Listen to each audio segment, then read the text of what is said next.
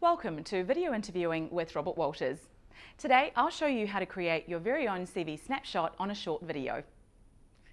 Remember, this is a great way to showcase your experience and skills and differentiate yourself from the crowd and help us put you in front of some of the best employers in New Zealand. Here are some of the things to remember before you get started. Number 1, be professional. So conduct yourself as you would in an interview. Dress professionally and be concise. Number 2, video background. Make sure you're standing in front of a clear background so it doesn't distract from what you're saying. And number 3, be prepared. Write down some of the key concepts and points you want to convey so you can have them as prompters if you need them. And remember, this video is designed to really make you stand out and bring out your personal brand.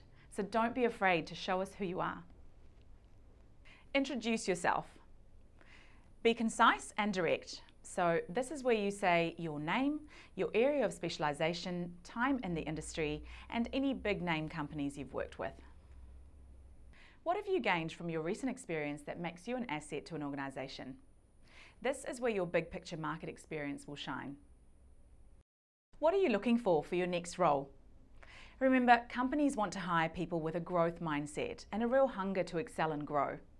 So have a think about where you're at now, what skills you can really offer a company, and where you want to be. That concludes our tips and tricks to create your CV snapshot. If you have any questions at all, get in touch with us. Remember, you can re-record your answers as many times as you like. Be confident and have fun. You're one video away from your next career step. All the best.